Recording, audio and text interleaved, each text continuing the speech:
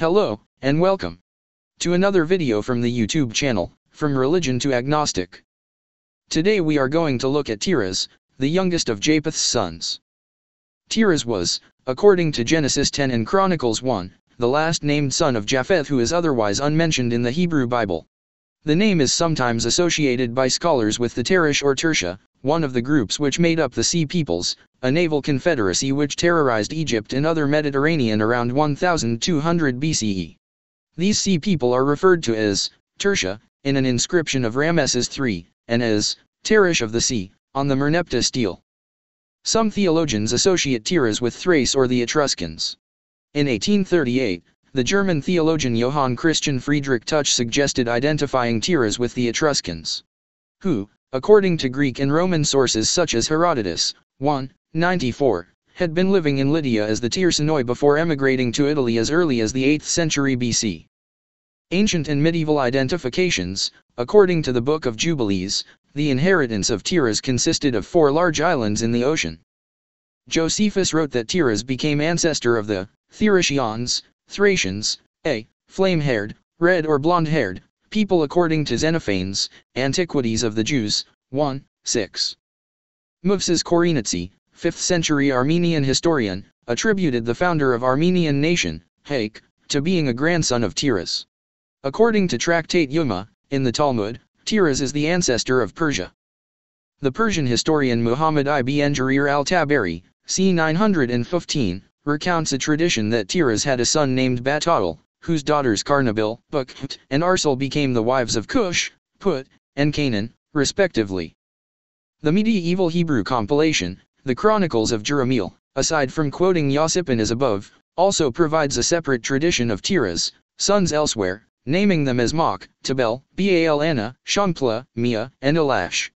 This material was ultimately derived from Pseudo-Philo, ca. 75 AD, extant copies of which list Tiras' sons as Mach, Tabel, Balana, Samplamisi, and Elas. Another medieval rabbinic textbook of Jasher, 7:9, records the sons of Tiras as Binub, Gera, Lupirion, and Gilak, and in 1014, it asserts that Rushish, Kushni, and Ongelis are among his descendants.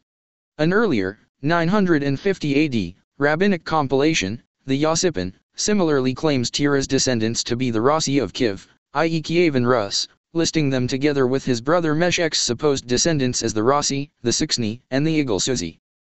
Okay, so before we go any further, I want to look at a few verses back. It states, and I quote, "The medieval Hebrew compilation, the Chronicles of Jerahmeel, aside from quoting Yosippon as above, also provides a separate tradition of Tiras' sons elsewhere." Okay, so one doing research would stop here and look up the Chronicles of Jerahmeel. Note, not just in Wikipedia either, use other sources such as the Jewish Encyclopedia, and other articles written about this family and the line and the history tied to it. P.S. This is where you need to fight cognitive dissonance, and pursue that other mythologies may hold some truth. The digging into research thus begins, ha ha ha. So let's look at it, as mentioned before my opinion was inserted. The Chronicles of Jerahmeel. The Chronicles of Jerahmeel is a voluminous work that draws largely on Pseudo-Philo's earlier history of biblical events and is of special interest because it includes Hebrew and Aramaic versions of certain deuterocanonical books in the Septuagint. The Chronicles were published in English as the Chronicles of Jerahmeel or the Hebrew Bible Historiale by the Royal Asiatic Society, translated by Moses Gaster, 1899. Gaster stated in his extensive preface his view, p. 20, that the Chronicles were compiled from several Hebrew sources, some quite ancient and others more recent. The actual compiler of the Chronicles identifies himself as Eleazar ben Asher the Levite, who, according to Gaster, lived in the Rhineland in the 14th century. The most recent events depicted in the Chronicles refer to the time of the Crusades, but the entire rest of it pertains to the period before AD 70. Among the early sources quoted in the work is the 1st century Rabbi Eliezer ben Hyrcanus. Gaster explained that he chose to title it Chronicles of Jerahmeel, instead of Chronicles of Eleazar, because of his analysis that Eleazar was merely a compiler, while the enigmatic Jerahmeel is the source most extensively reproduced, following the Yosippon, which is otherwise extant. This, Jerahmeel, has since been identified as Jerahmeel ben Solomon, thought to have flourished in Italy around 1150. After a thorough discussion of all the textual evidence, Gaster further concluded that, like the closely related Sefer HaYashar, it relies on sources ultimately dependent on Isidore of Seville, particularly evident in its mention of Franks and Lombards among the sons of Noah. Okay, and as any good researcher would do, one thing in this stuck out, and I am sure it did for many of you seeking the truth. Let's look a few verses back to where it says, and I quote, following the Yosippon which is otherwise extant. So let's look at Josippon. Josippon, Hebrew, Sefer Yosippon, is a chronicle of Jewish history from Adam to the age of Titus.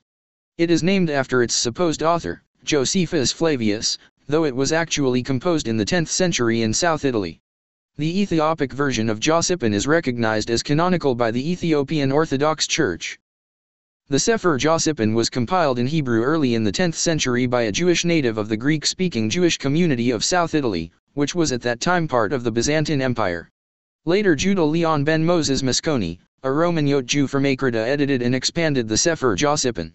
The first edition was printed in Mantua in 1476. The book subsequently appeared in many forms, one of the most popular being in Yiddish, with quaint illustrations. Though the Chronicle is more legendary than historical, it is not unlikely that ancient sources were used by the first compiler. The book enjoyed great popularity in England. In 1558, Peter Morvan translated an abbreviated version into English, and edition after edition was called for. Lucien Wolfe has shown that the English translations of the Bible aroused so much interest in the Jews that there was a widespread desire to know more about them. This led to the circulation of many editions of Josippon, which thus formed a link in the chain of events which culminated in the readmission of the Jews to England by Oliver Cromwell. As the Muslim writer Ibn Hazm, d. 1063, was acquainted with the Arabic translation by a Yemenite Jew, Daniel Coulson proposes that the author lived at the beginning of the 9th century. The anonymous author of the work writes that he is copying from the writings of the old Jewish Roman historian Josephus Flavius, whom the author calls Joseph ben Gurion. The name, Joseph, is given the Greek ending, on, resulting in the book's title, Josippon, Josippon, or Josippon. His Arabic name, Yosippus, is, according to Wellhausen, identical with Hegesippus. A gloss gives the form from the Italian, Giuseppe. Treber held the singular view that the author lived in the 4th century, and derived much of his material from Hegesippus. Commencing with Adam and the geographical conditions of the first millennium BCE, the author passes to the legendary history of Rome and Babylon, to the accounts of Daniel, Zerubbabel, according to the Apocrypha, the Second Temple, and Cyrus the Great, and to the histories of Alexander the Great and his successors. He then gives the history of the Jews down to the destruction of the temple. The last part contains, among other things, a brief history of Hannibal and an account of the coronation of an emperor, which, according to Basnage, refers to that of Otto the Great, crowned 962. This would be the only and a most valuable source of information concerning this event. If Basnage's conjecture is correct, the date of the composition of the Josippon may be placed at the end of the 10th century.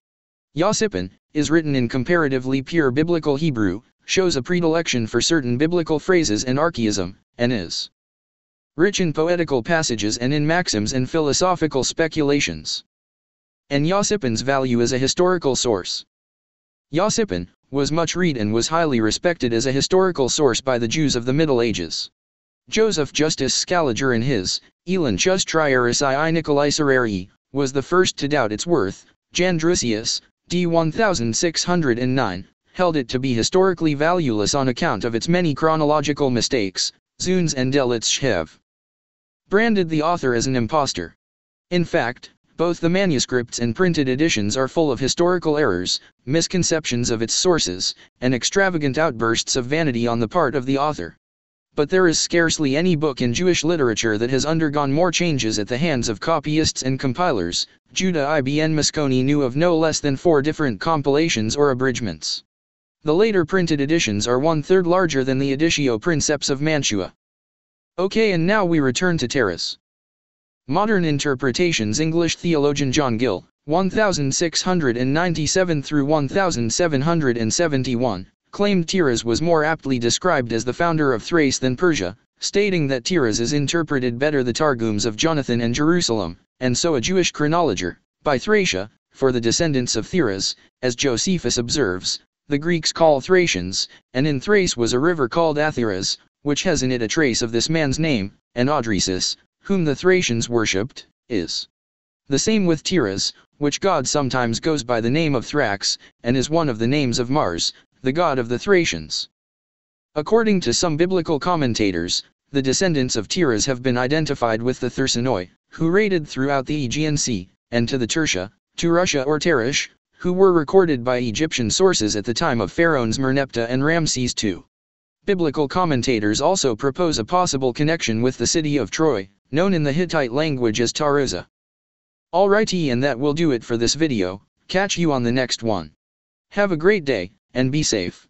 If you enjoyed this video, please think about subscribing, as well as hitting the like and sharing would help out a lot. Thank you all. Peace out, people.